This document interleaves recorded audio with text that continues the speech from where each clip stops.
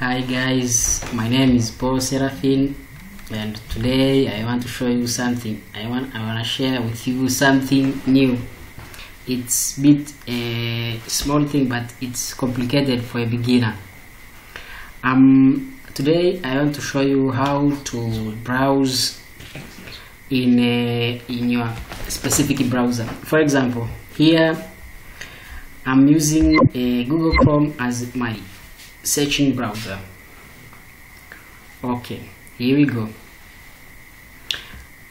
Here we can learn today. I want to share with you two things about two tabs, which is a normal tab or a normal browser, we can call it.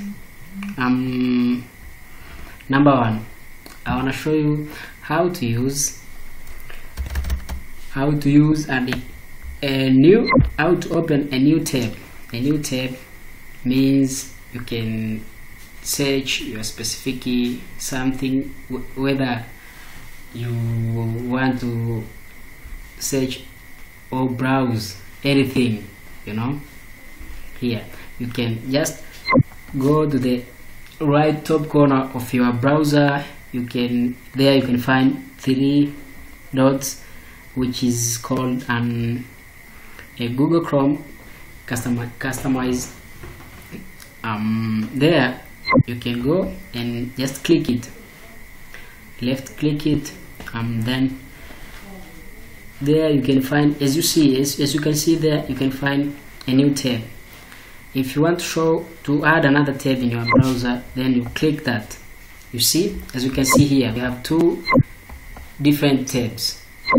From the first tab, for example, I can search something, I can write something. Maybe I can write this one, Mukhtari news. Yeah, already I've entered already. Yes, as you can see that. That is the first tab. The second tab, I can browse or I can search another thing. Maybe I want I want to go to YouTube. Here I can write YouTube.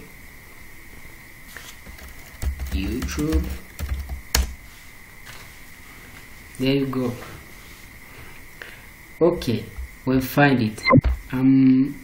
The aim of this video is to show you two different tabs, or you may add it in different ways.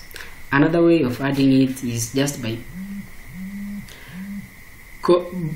clicking the two function key, a control and a T tab, and a T key.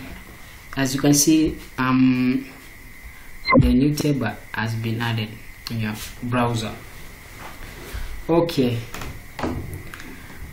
let me close them, and I want to share with you another thing, which is today a new thing. A second thing is new incognito window. A new incognito window is like a private window, a private window. When you want to go, you want some privacy in your browser, you can use a new incognito mode. As you can see here, they have written that you've gone in an incognito. Means what?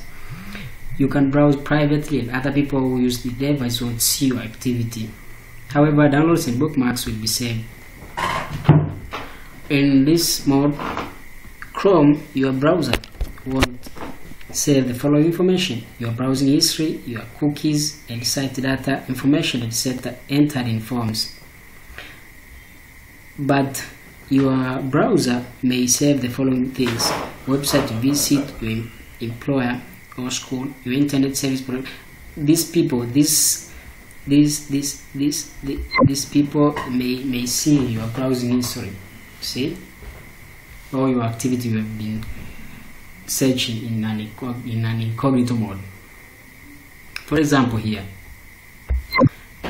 maybe at the same site, I can write Moksite News .blogspot.com. There I can enter it. As you can see, it has opened. When I go to the history of my browsing, of my browser,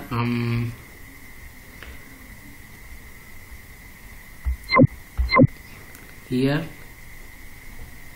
you can go Control H. Okay.